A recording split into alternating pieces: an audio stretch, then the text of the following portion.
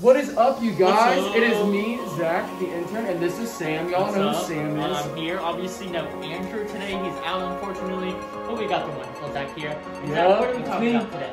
We're talking about bike night. Woo woo! Bike Raise your hand night. if you went to bike night. That was so awesome. Whether you're watching it right after bike night or in the morning after or a week later, we were so glad you came. If you didn't make it, we missed you so much, and we're doing something next week. So, what are we talking about? We're talking about creativity. Yeah, that's right, that's right. And what does that have to do with bikes?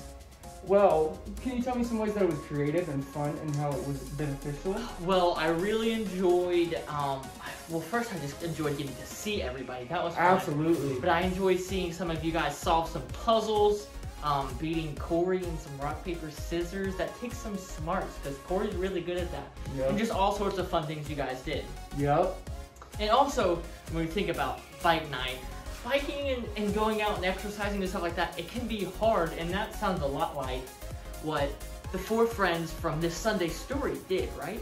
They carried their best friend who knows how far, but they were creative and they were determined, just like you guys today at bike night. You guys were determined to finish the trail, and you were creative. You solved some awesome Bible verse puzzles, you beat Corey, you did some cool impossible shots.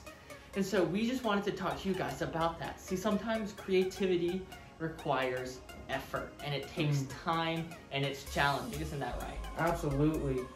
Absolutely. It is so hard to be creative sometimes, but I think it's so rewarding. Just like for bike night and crossing the road, I think. Hey, you're right, dude. Crossing that road, it was kind of scary. I had my big vest on.